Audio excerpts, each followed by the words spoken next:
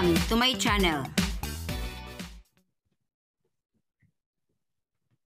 Let's compare fractions and arrange in descending order using butterfly method. So paano ba gawin ang butterfly method? So we have the first set of fractions, 2/3, 4/5, and 1/2. Later on, i-arrange natin siya from largest to smallest. Unang step, i-multiply lang ang 2 and 5. So 2 times 5, put 10 dito. Then 4 times 3, the product is 12. So ilagay yung 12 dito. So na-compare natin initially ang 2/3 and 4/5. Now, how about pag 4/5, i-compare natin kay 1/2. So mag-change ako ng color para hindi tayo ma-confuse. Gusto ko ng green. So, as usual, the same process. 4 times 2. The product is 8. And then 1 times 5.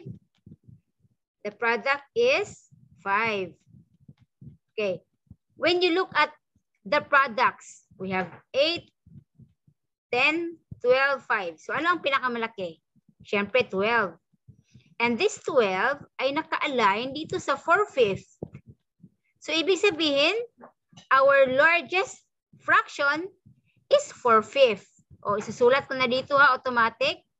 4/5 ang largest fraction. Now, i-compare na natin ang natirang fraction. Ang 2/3 and 1/2. So let's multiply 2 and 2. So 2 times 2, the product is 4. And then 1 times 3, the product is 3. So obviously, alin sa kanilang dalawa ang bigger or mas malaki? Siyempre si 4. And ito si 4 ay naka-align kay 2/3. So meaning, si 2/3 ang pangalawang highest fraction. Now, automatic din, ang pinakamaliit ay 1/2. Yan yung pagka-arrange ng descending order ng fractions. Proceed naman tayo sa letter B. Set of fractions, we have 5/7, may 3/4, may 8/9. Okay, gamitin natin yung red na ink.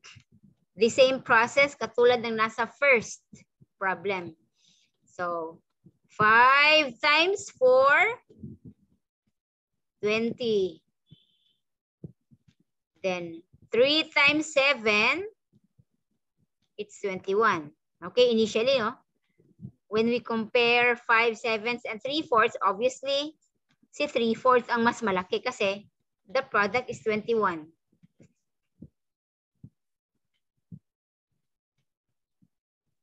Okay? Let's compare na the fraction 3/4 and 8/9. Okay. 3 times 9, the product is 27. Then 8 times 4, ang product ay 32. Okay, sa kanilang lahat, alin ang pinakamalaking product? Siyempre si 32. And 32, naka-align dito sa 8/9. So meaning, si 8/9 ang largest fraction. Okay. Dito naman tayo sa dalawa na i-compare natin. So, ang 5/7 and 3/4, katulad kanina, alam na natin, sa initial comparison pa lang, si 3/4 ay mas malaki kay 5/7. Therefore, 21, naka-align siya sa 3/4. 3/4 is the second to the highest na fraction.